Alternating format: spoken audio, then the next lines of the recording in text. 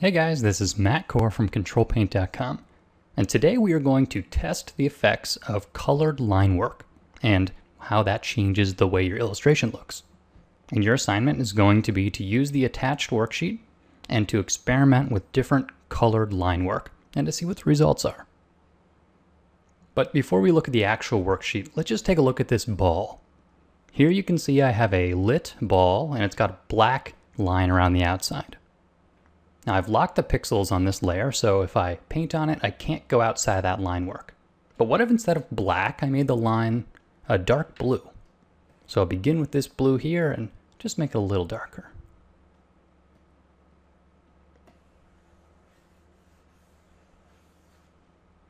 Now hopefully you can see that that gives the ball a very different look. You might describe the ball as softer. It might look more realistic. There's a lot of different things that changing from black line work to colored line work can do. Because there's going to be times where stylistically you need to keep the lines there. You're not always making a painterly image with no line work. But black is not necessarily the best choice. So here I'll paint it back to black again. And you can see that this has a very stark look. The color is almost trapped inside of that black. It feels very cold. It has a very sharp definition between the white of the background and the blue of the ball. So let's take a look at this on the gorilla illustration. Now a gorilla has soft fur. And I gave this gorilla armor so it could try out some different ideas. The interplay of soft versus hard. So if something is soft, like this fur, I might want to make the lines have less contrast. So I'll zoom in here, and I've locked the pixels on the line art layer. I'm going to select the gray and make it just a little bit darker. So it's not even a 50% value.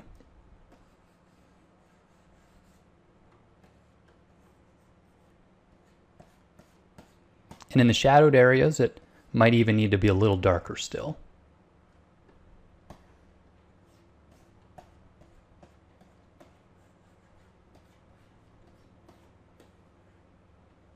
But you can see that has a very different look, a much less harsh look than the areas with the black outline. So now that I've made all of these fur lines a lot lighter, you can see that it's got a very different look. It's a more nuanced look. And you can see there's a difference in material between the treatment of the fur and the treatment of the armor. Well, what if we change the armor a little bit as well? We'll make that a similar color but a lot darker. So this will still have high contrast, but it won't simply be dead black. It'll be a little bit colored, which will activate it a little bit.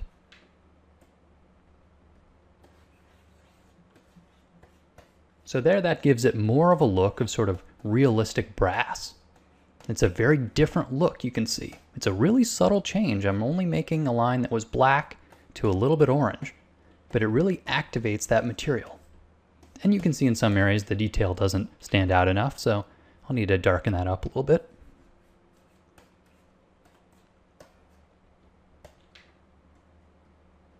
But locking the layer pixels here makes this a lot easier. I don't have to worry about painting outside of the lines.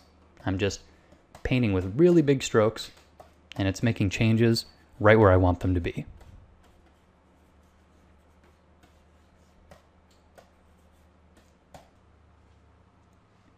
So here you can see that my final drawing definitely still has line art, but it doesn't have that harsh cartoon quality that a solid black line around everything would create. Instead, it's a little more nuanced.